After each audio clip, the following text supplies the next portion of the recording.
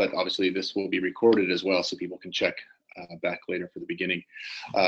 Welcome to this month's Drought and Climate Outlook as part of the Pacific Northwest Drought Early Warning System. My name is John Stevenson. I work with the Climate Impacts Research Consortium, covering for Kathy Della, who is out on vacation this week. Amanda, do you mind going to the next slide here? I just want to do a quick overview, and then I'm going to hand it over to Amanda to give you a little bit of background on the DEWS, that Drought Early Warning System, and then we'll go into our speakers.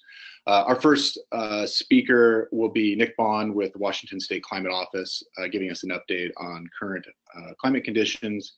Catherine Roden from the National Weather Office in Spokane. We'll go ahead and talk a little bit about the kind of the immediate outlook, the next really month plus. And then we'll turn it over to the Climate Hub and hear from Gabrielle Roche McNally to hear an update on what they have going.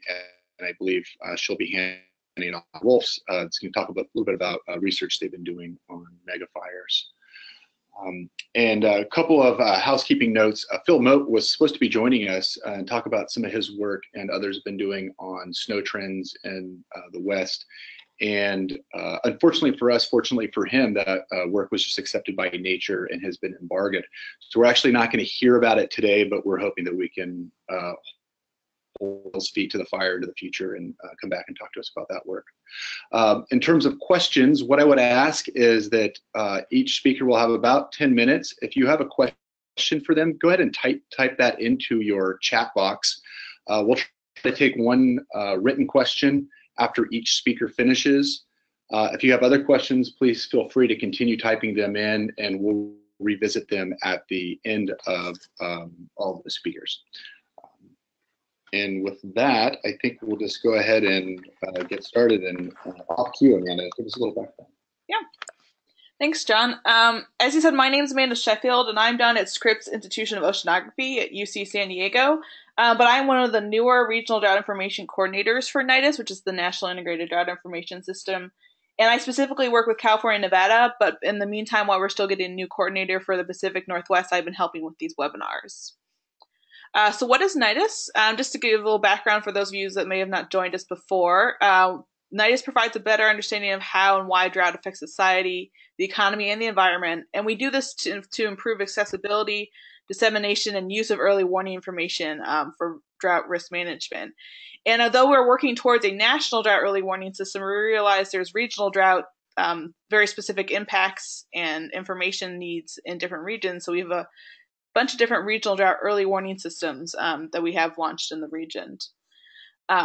These drought early warning systems work with the communities and that local expert network to build capacity for better decision making, thinking about observations and monitoring, predictions and forecasting, planning and preparedness, communication and outreach, and interdisciplinary research and applications. And what this looks like a lot of times is drought and risk assessments, drought and climate outlook forums or webinars like this, engaging the preparedness communities, building capacity around existing products, as well as test bedding those new products, and developing new and existing and utilizing existing communication networks.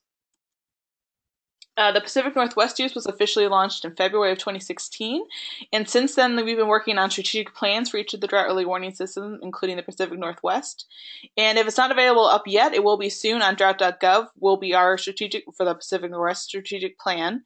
It provides a roadmap for moving forward the DEWS, and as well as identifying existing and new drought-related activities in the region. It's meant to be a living document, so it's not a stand-all document, but it's going to have a 2-year time frame, and it will be updated periodically with new priority areas or priority activities along the way. With that, I can go ahead and pass it on to the next speaker, which will be Nick, or John, if you want to introduce Nick real quick again. Yeah, sure. Nick, your own slides. Do you want to run it yourself, or would you like us to? Yeah, I think having Amanda run it would be fine. And up there. Yeah, and so I'll just kind of blast in here. This first photograph summarizes one aspect of the summer that will be remembered quite a while, right? Of course, the eclipse. And notice how dry the landscape is looking there, and more about that in a minute. Next slide.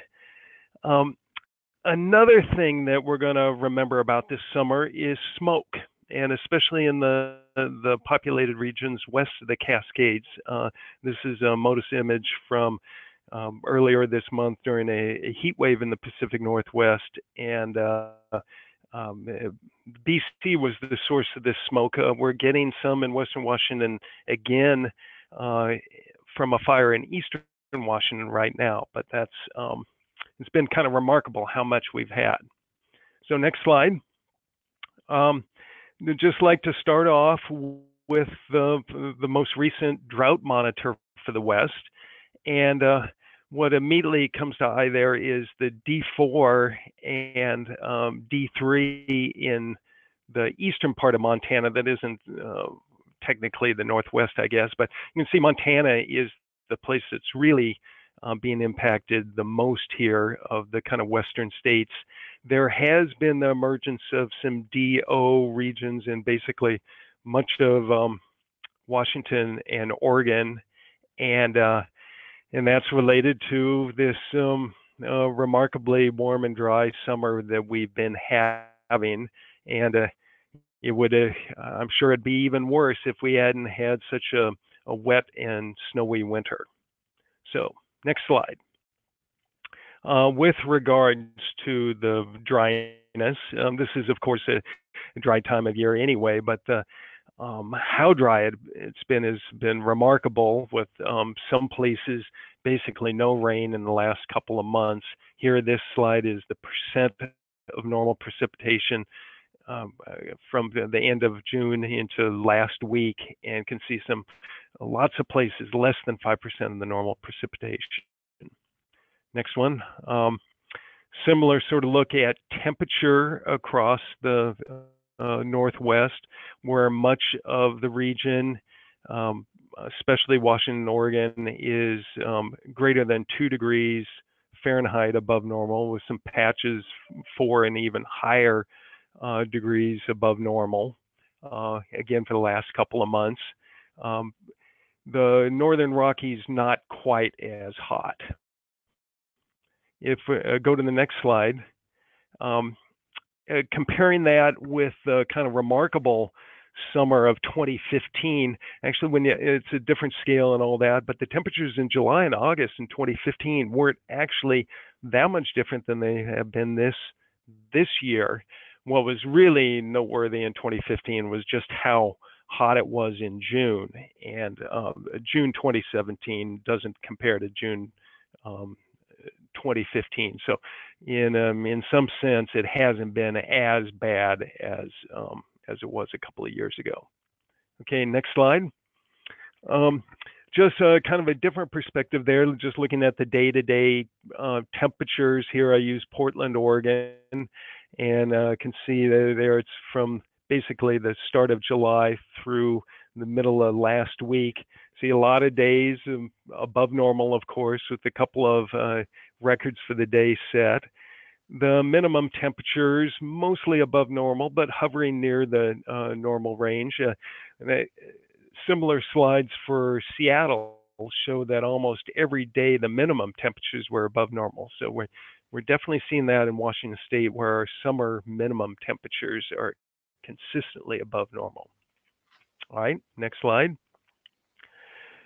Why was it so warm and dry? Well, it was, we had a big old fat ridge sitting over us aloft. This is a 500 millibar anomaly map, geopotential height anomaly map for the same period of those temperature and precip maps that I showed. Again, the reds showing much higher heights than normal over the Pacific Northwest. If you isolate a box, basically a 5 by 5 degree box at the mouth of the Columbia River, as shown in the next slide, and look at the time series of that for July and August combined, going back the basic INSEP reanalysis to the 1950, can see in the last few decades, of course, an upward trend there. And just for that region right at the mouth of the Columbia, it looks like this last couple of months are record high heights. And so again, that ridge has just meant that much more sinking motion and well, made us hot and dry. So next slide, please. Stream flows. This is a map from the middle of last week showing from a percentile point of view what the stream flows were across the Pacific Northwest, with the greens being basically in the normal range. See a lot of greens there, a few blues that were above normal, a few reds much below normal, but the stream flows have been kind of hanging tough, at least on the medium-sized rivers, presumably because it was such a wet and a winter and snowy in the mountains. I don't know how much this kind of near normal flows has to do with the groundwater being, fully charged, and how much is just due to it. We normally don't get much rain in the summertime, but at least at any rate, for most of the rivers, in pretty good shape. Next slide. I want to get back to smoke. And here, this is a time series for a Seattle station of PM 2.5, showing it during the heat wave at the end of July into August, periods of elevated PM 2.5 concentrations. When you get above 80 or so, it gets pretty bad. And you can see that. That little dip in the middle there, the smoke was more aloft. So we thought this was pretty bad. But if you go to the next slide, I repeat that same trace on the bottom there in purple, and then a site, Wenatchee, on the east side of the Washington Cascade, showing that there is really bad, with one day getting into the 300 micrograms per meter cube, which is just nuts in terms of how much. And you can see for days on end, there was very elevated concentrations there. All right, next slide. Just a couple more to go. Knowing me, I can't. I got to have an SST anomaly map in there, and this shows for the whole world's oceans as of last week, that a little bit cooler than normal in the tropical Pacific. Perhaps Catherine's going to be talking about this. Virtually all of the North Pacific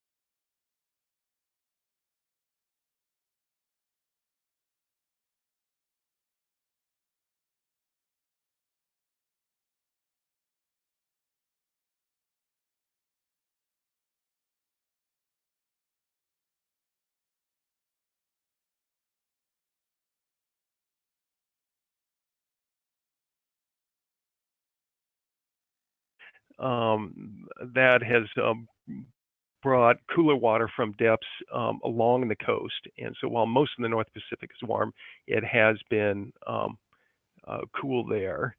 And I'm not sure of all the consequences there, but it could have some impacts on the ecosystem in terms of bringing up low oxygen water for the crab and rockfish and so forth.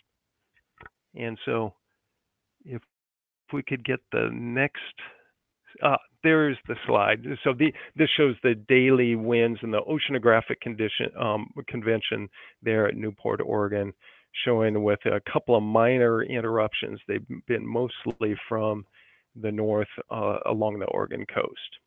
And with that, I'll close, and I guess if there are any questions, can maybe take one right now, but at the end, I think we're going to mostly have our discussion. Thank you. That sounds great. Thanks, Nick. Yeah, and I don't see any questions in the question box at the moment, but for those of you who came on a little bit after my introduction, we're going to try to take one question after each presentation. If you have them, please just type them into the question box, and I'll go ahead and just take the first one off of that. And with that, on to you, Catherine. Okay, hi, I'm Catherine Rowden. I'm the hydrologist for the National Weather Service out of Spokane. Not a meteorologist or climate scientist, so just want to put that out there. So going to go over the near-term outlook, long-range outlook, what we're looking at for the ENSO predictions for the winter, and a little bit of an anecdote that we've been looking at. So to start with, it's hot, we all know that. And Monday's high temp forecast, this is the forecast for today. I pulled it yesterday, so it might be slightly altered now, but there are the normal temps that we would expect for today. So anywhere from 8 to 16 degrees above average for where we're sitting right now for temperatures.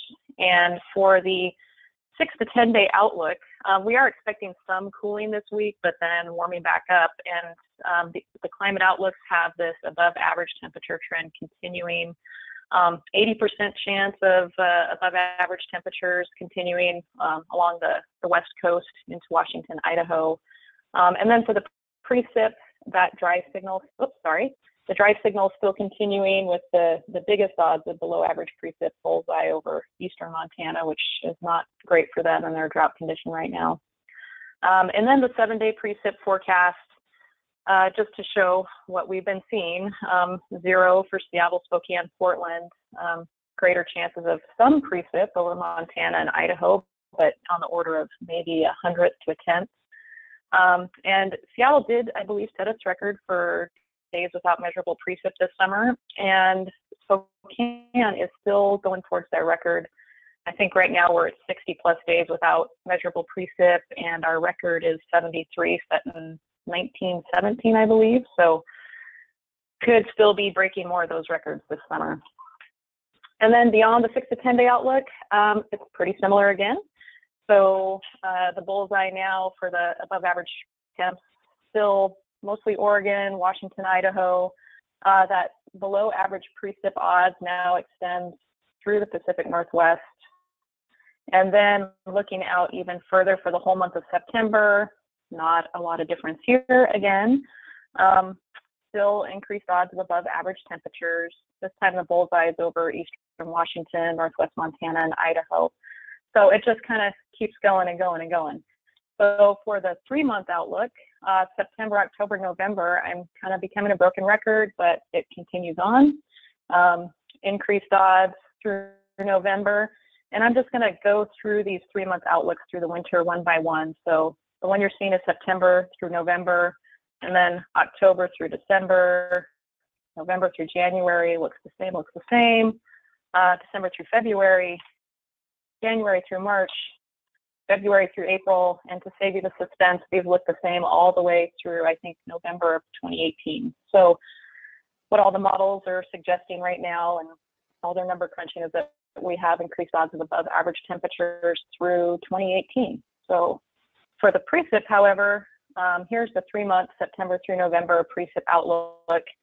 There's no signal right now over the Pacific Northwest, so it's equal chances right now of above, below, or at average precip. So, and I only put one slide in here because that's also the same.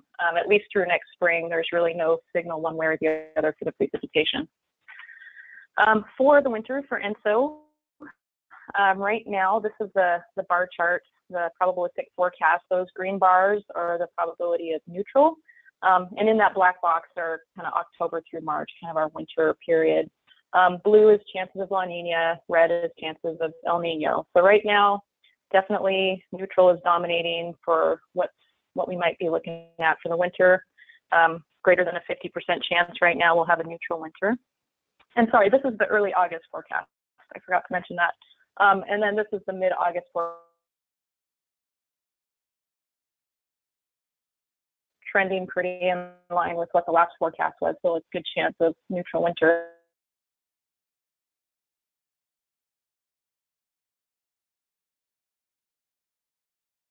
The edge of a El Nino or La Nina big strong event, they're all kind of hug in the middle, which is, again, suggests a pretty good chance of neutral. And I'm glad Nick showed that SST plot because I'm not showing it. So thanks for doing that, Nick. And so just for those that are interested, here's the composite temp and precip some past neutral winters since 1980. So temperature, actually in the Pacific Northwest, it tends to be cooler than average, which is completely opposite of what I just showed you for the outlook. And for precip, there's some variability, but for a wide area, it has tended to be above average precip.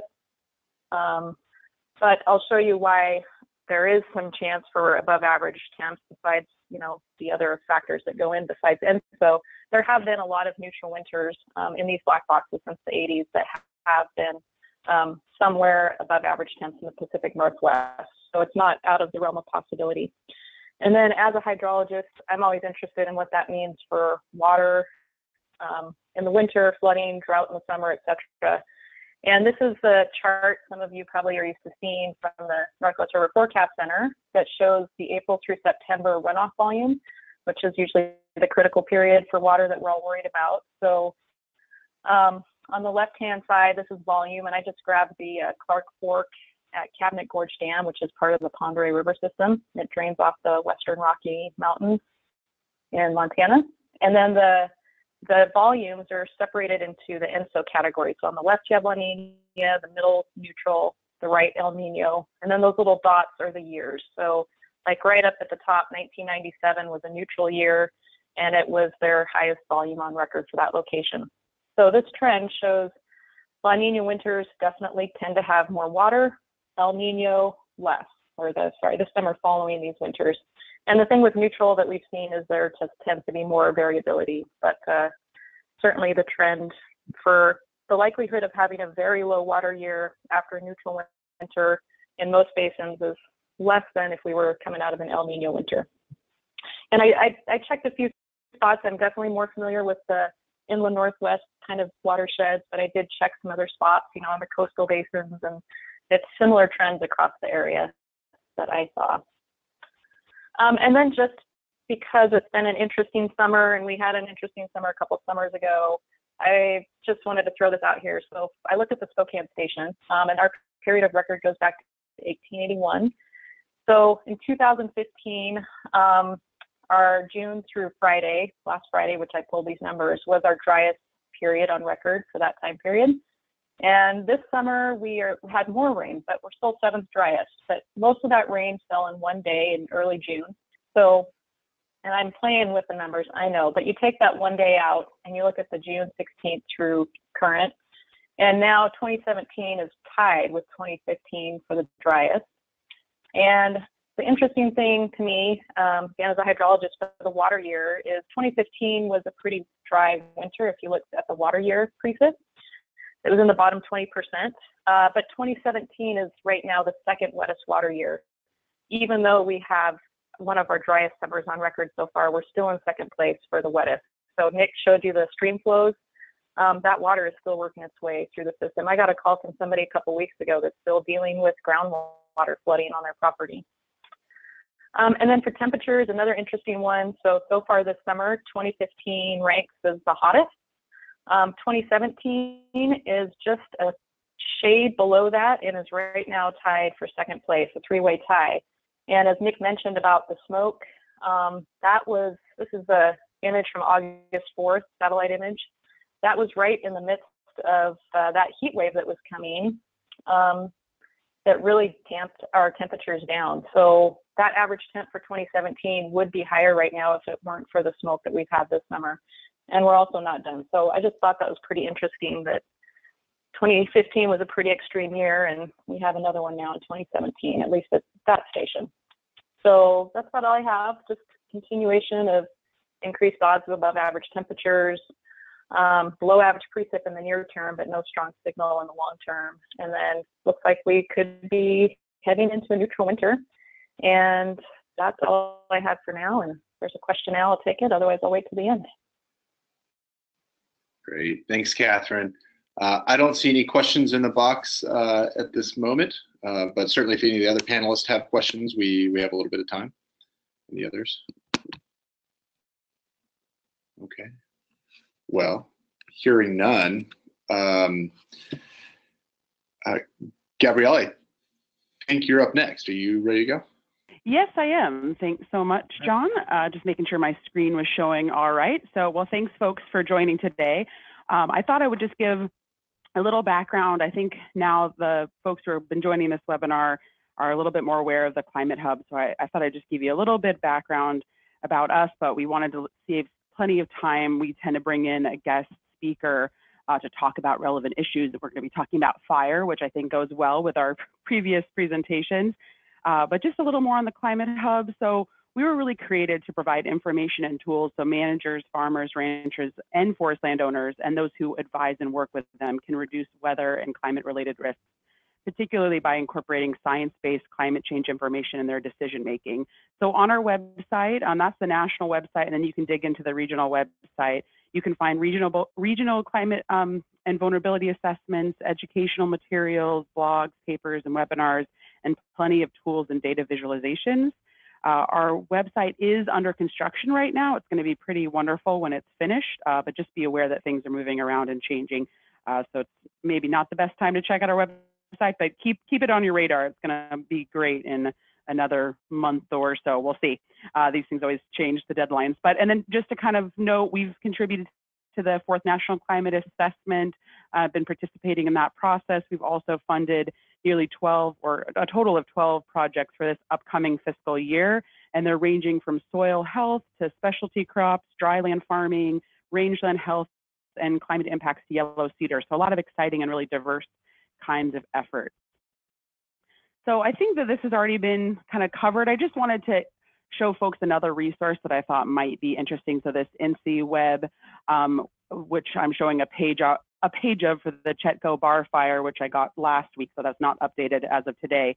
But this website is an interagency all-risk incident information management system, and it was really kind of developed with 2 missions: to provide the public a single source of incident-related information, and then sort of a standardized reporting tool for public affairs. So I encourage folks, you can look, that's actually national, but there's a lot of activity in our region right now. So lots of good up-to-date information. And then I also thought I would point out on the website, there are a couple blogs in Oregon and Washington to look at smoke information and really to kind of get us thinking about human health impacts. And I think they're nice resources and ties in well with the presentations or the slides earlier. So for those who are kind of thinking and tracking those things, it's definitely there's been some major impacts to our air quality in the region. And certainly there are folks who that impacts more than others.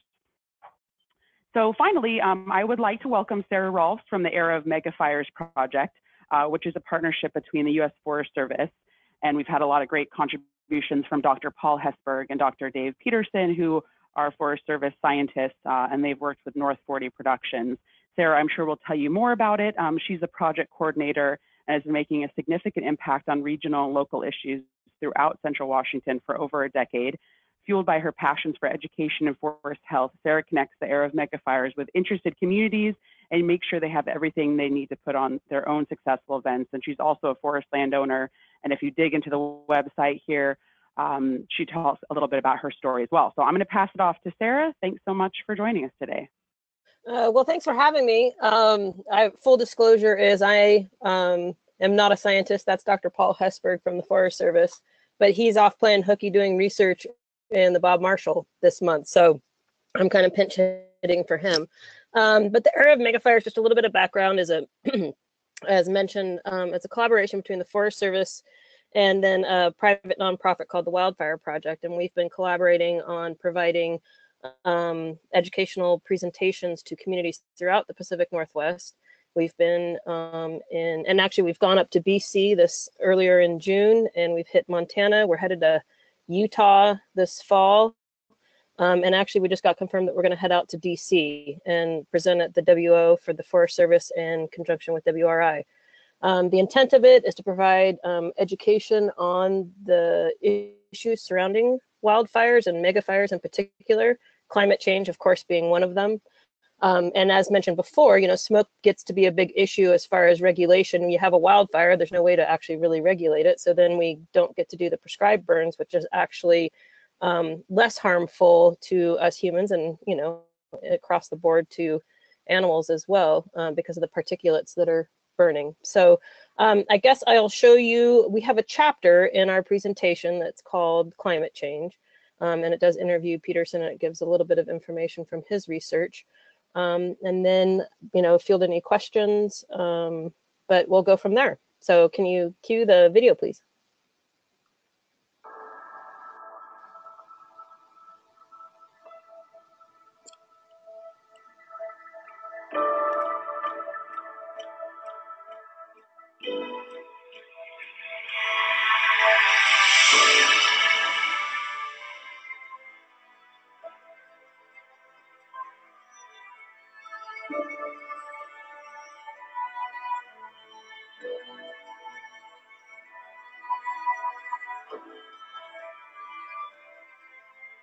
So of course we know that when we have hotter and drier weather, we're going to get more fire.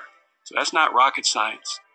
But what we're seeing is a potentially permanent change in our weather patterns to drier summers, longer fire seasons, and just having fire become a more prominent player across the landscape. When I sit down at my desk and I actually look at the data, it kind of hits me in the face. There are some things changing very quickly. We have about 100 years of fire history data in the western United States. And it's very easy to develop a statistical relationship between climate and fire occurrence. When we project those relationships into the future, by about mid-century, we end up getting 2 to 3 times more fire per year in eastern Washington and in other areas around the Intermountain West where dry forests exist. That's a tremendous change ecologically, and it's going to be a tremendous change also in terms of the impacts on human communities. So we're going to have a long adjustment as we go through this period of increased fire. And the main thing that we need to be aware of is a lot of our forests have not experienced fire for many decades. That means we have a lot of fuel buildup, and that means when fires do occur, they're going to be intense, they're going to be crown fires, and they'll probably cover a lot of area because it's very difficult to suppress those kinds of fires. At some point later in the 21st century, we may catch up with what I call the fire debt. But at least in the near term, we can probably expect to have a lot more of these high-intensity, large fires. We need a shift in attitude from the concept of resisting fire to living with fire, because it is part of our environment.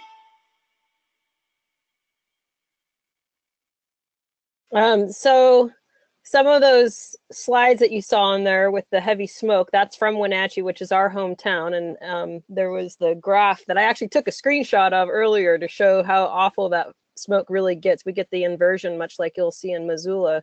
So the smoke just gets socked into our valley. The one thing that I know that Dr. Hesburgh has been discovering with some of his colleagues is the wind is really starting to play a big role, partly because of these mega fires creating their own weather, as we've experienced seeing with getting all that smoke down from BC and from the Diamond Creek fire and now Jolly Mountain. I don't know if there's any specific questions about what we showed. I mean, the one thing that Hesburgh really tries to drive home is where the McMurray fire is there, we're north central Washington here in Wenatchee, and Fort McMurray is halfway between us and the Arctic Circle. And they had their largest fire start in May, which is pretty astounding when you think about how far north they are and what their temperature should be. So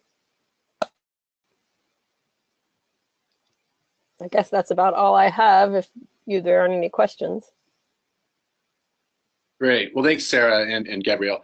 Are there any questions out there right now for Sarah or really any of the other panelists? Seeing none. Well, feel free to type those in. Sarah, I did have a question. I mean, so what is your group doing in terms of, I mean, I guess is there a component to this work, and what does that look like? I'm sorry, you cut out when what kind of component? Oh, an engagement, kind of an outreach engagement component. Yeah, so we've been to over 70 cities throughout the Pacific Northwest and BC. And so what we do is we go into a community, and by and large, someone will contact me, and because I'm the organizer, and we go into the community and we provide, Dr. Hesberg does a presentation called the Era Megafires. It's just under an hour now. And then there's Q&A, and we usually really encourage the hosting organization to invite local community experts so that they can talk about the local issues. Specifically, and the goal that we have is to educate the general population so that they can participate in the conversation about fires. You know, it's becoming such a part of our life here in the Pacific Northwest in particular. And so then in turn, we can talk to our policymakers. You know, our previous public lands commissioner up here in Washington stated at a summit we had, he said, you know, I get calls about people complaining about prescribed burn fires. I've never heard anybody call and say, hey, thanks for doing that, because it's going to prevent us from having a catastrophic wildfire. And so as a politician trying to get reelected, you know, they listen to their constituents. And so we're trying to educate people on what that looks like, and that actually prescribed burn, it's planned, and yeah, some of them get away, but that's only about 1 or 2%. And would you rather know that you can't go hiking on Tuesday and Wednesday of next week because of a prescribed burn, or would you rather get socked in for 30 days? Yes, we're doing outreach. We had a fall tour and we had a spring tour, and we're kicking off our fall tour this September 8th in Roslyn, Washington. We do have some Oregon dates and some Idaho dates, and actually out to Montana again. So as mentioned before by Gabrielle, we have a website. Actually, we have a new one we kicked off. It's called the Era of Megafires. So if you just Google search Era of Megafires, you'll be able to see the tour schedule. And then we're also, it looks like we're rolling into spring as well. Great. Okay, great. Yeah, so very significant engagement component. Well, you know, certainly at CERC, we're happy to help share some of those dates. Gabrielle or Sarah, if you want to send us some of those, we're happy to push them through and help make them available. Okay. Great. Well, were there any other questions out there lingering on people's minds before we wrap up? We're certainly well ahead of schedule. We have plenty of time scheduled for the remaining of the webinar. So it looks like there's two types of questions, John. Okay, great. Thank you. I don't see those, so. Okay. Sorry, I can read them off then. Man, that'd be great. Yeah, thank you. Yeah. The indicators of drought shown don't seem to explain what we are seeing along the Oregon coast, as indicated by the Chechco Bar Fire. However, the 30-day eddy assessment is pretty intriguing. Does the Northwest DEWS look at eddy when assessing drought conditions? Well, Nick, do you want to take a stab at that one, or Catherine? Yeah. I could. Oh, go ahead, Nick. Yeah, Catherine, I was going to hope that you could address that one. Sure. Yeah, we kind of look at a lot of different factors, and sometimes that one comes into play. You know, the drought categories for D0, D1, et cetera, are pretty specific, and it's been really challenging over the last few years to figure out how fire factors into that, because, you know, for instance, we had a really wet winter, so there's not a real hit on reservoirs in a lot of areas. Stream flows are great, but it's been so hot and dry, there's fires. So there's no easy answer. Yes, it's looked at, but it's not the only factor, and we can't just make a drought designation based on one specific parameter. I hope that answers the question. For those of you that don't know, eddy is the Evaporative Demand Drought Index. It's one of probably 50 to 60 different indices now that go into the U.S. Drought Monitor categories. Okay, the next question is, what are the smoke impacts in Southwest Oregon? They seem to be surrounded by fires, and reports I'm getting from Medford indicate it's pretty bad down there and has been for a while.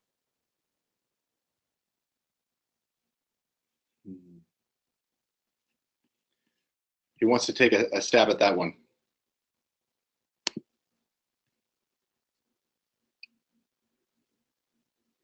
Can you repeat the question again? Sorry. What are the smoke impacts in Southwest Oregon? They seem to be surrounded by fires, and reports I'm getting from Medford indicate it's pretty bad down there and has been for a while.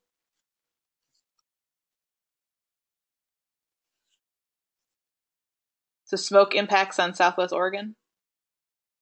Yeah, I can't Yes. speak to that. I don't know anything else.